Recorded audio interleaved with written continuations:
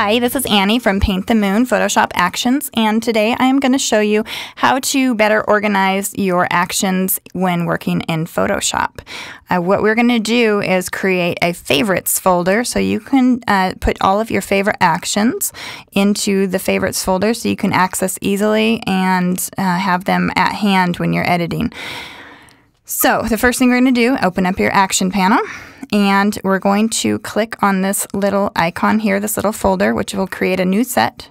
You can name it whatever you want, favorites.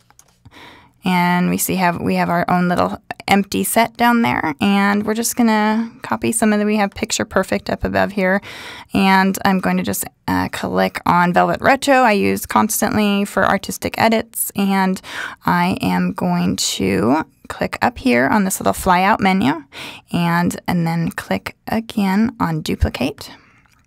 And we have Velvet Retro copy. You're just going to take that and drag it down into our newly created, wait until you see the little black line, and drop it into our newly created favorites folder. And you can get rid of that copy if you want. Double click on that and delete that.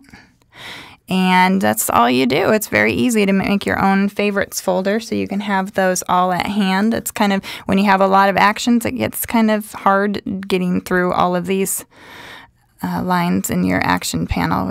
It can get kind of messy scrolling through. So it's kind of nice to just pick out your favorites that you're using all the time and put them in the favorites folder for easy accessibility. And I hope that helps you a little bit speed up your workflow. And I thank you for listening again, and have a beautiful day.